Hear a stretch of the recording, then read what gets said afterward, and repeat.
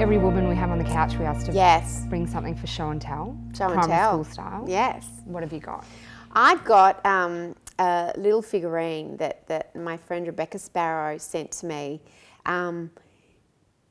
to sort of commemorate this baby that I lost, because I really struggled when you lose a baby, particularly during pregnancy, and for me it was about halfway through my pregnancy. You've got nothing. You've got no photos. You've got no memories.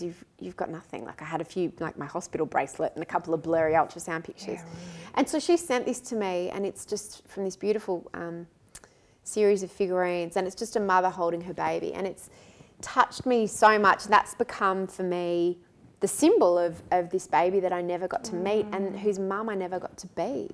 Yeah. Yeah, and so, you know, that was just the most, it's just the most precious thing that I think I own. I just absolutely love it. Oh, thanks for sharing that. It's my pleasure. God.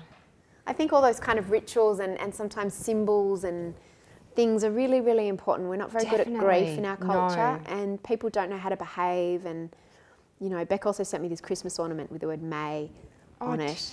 And then last Christmas it fell, you know, one of the kids knocked it off, fell off the Christmas tree and it smashed.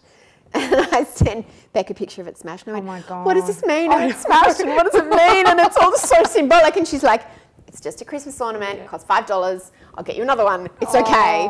So, you know, it's great to be able to, a lot of people who've lost babies and children feel like just it's such a precious gift to give someone just to let them talk about it. Yeah. Otherwise we're like, oh, I won't bring up the baby. Otherwise I won't speak the name of, and it's people of all age. I won't speak the name of whoever it is that have died because she might get upset. And it's like, yes, she will get upset, but that's because she's died, and that's okay. You know what everyone needs is a Beck Sparrow in their life. Oh, that woman is amazing. Yeah, she's amazing. I'm lucky. We often say that our daughters are up in heaven somewhere, and they sent, you know, probably, you know, listening to One Direction and sexting and being wildly inappropriate, but that they, you know, they hooked us up. Totally did. So we have them to thank. They're up there sexting.